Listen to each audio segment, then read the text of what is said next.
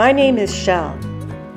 I am a sailor, a storyteller, and a dreamer.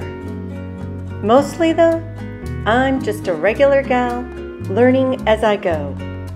And these are my stories.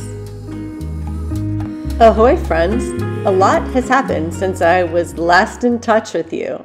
The July 4th holiday weekend came and went. We got the furling head sail installed aboard Charm. I assessed the electrical system aboard Charisma. We also went to one of my most favorite places on Earth, the Apostle Islands up in Lake Superior. And we finally got the first sail of the season aboard Charm.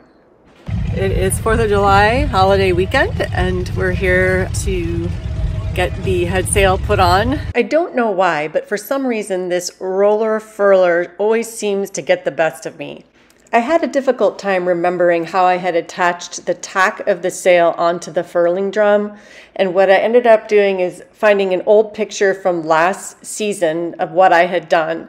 And in that photo I had used just some thin line to actually attach the tack to a protrusion that's on the furler that has a small hole that the line fit through. This season I decided to use this green parachute cord that you see because I couldn't reuse the line from last year due to its ends having frayed.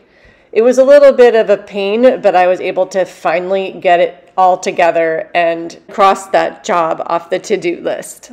After being away for a little while, the last week and a half or so, I was a little worried to see what things would look like on board, and it turns out everything's a-okay with the bilge, which typically we do have a dry bilge anyway, so I'm not always super worried about it, but it's a boat, so you always want to make sure that's kind of in the forefront of your mind regardless of whether your boat typically is dry or not dry.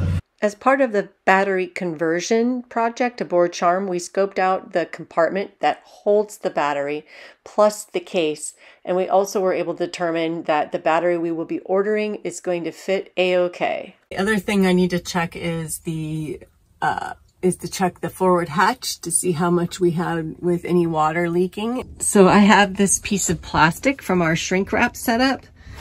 There is a little bit of staining here, but it's just a very minuscule amount. To help with solving the problem of the leaking forward hatch, I had reached out to my mentor, Keith Scott of the Sailboat Company, some time ago, and he had sent me a list of instructions to try to diagnose the problem.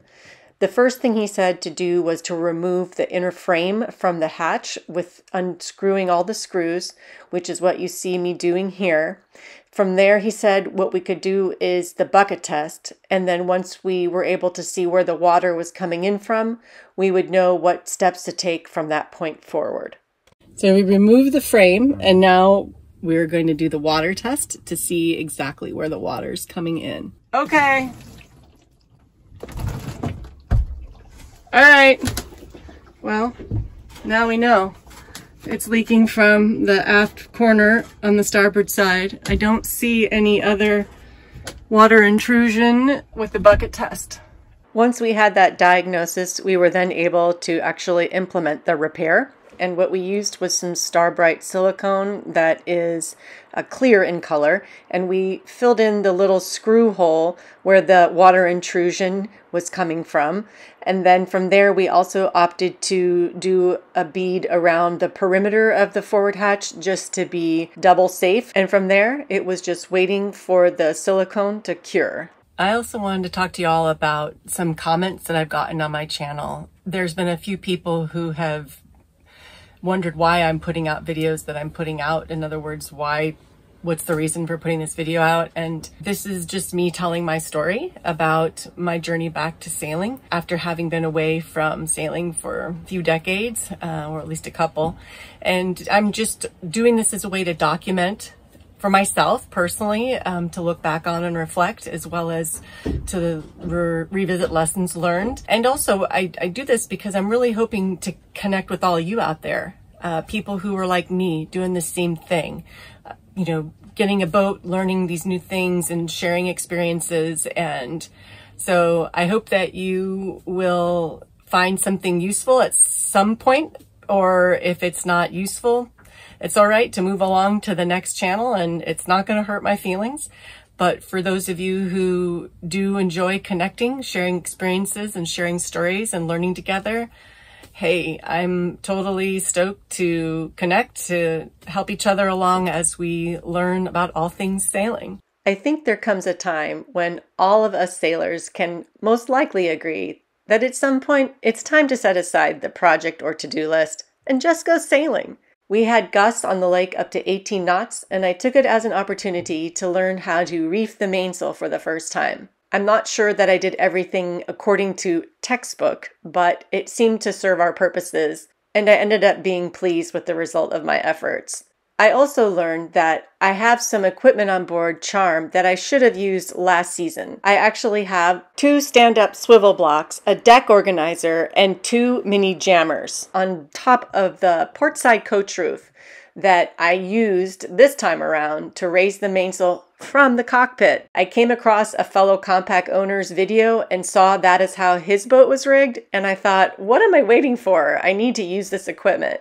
I'm so glad that I made the effort to do so. Sitting here at the Bayfield Marina City Dock, we're getting ready to take a cruise on a Catalina 36. I think it's through all hands sailing, and we'll be going for a 2.5-hour sunset cruise. It actually turned out that we went aboard a Beneteau First 375 for our sunset sail.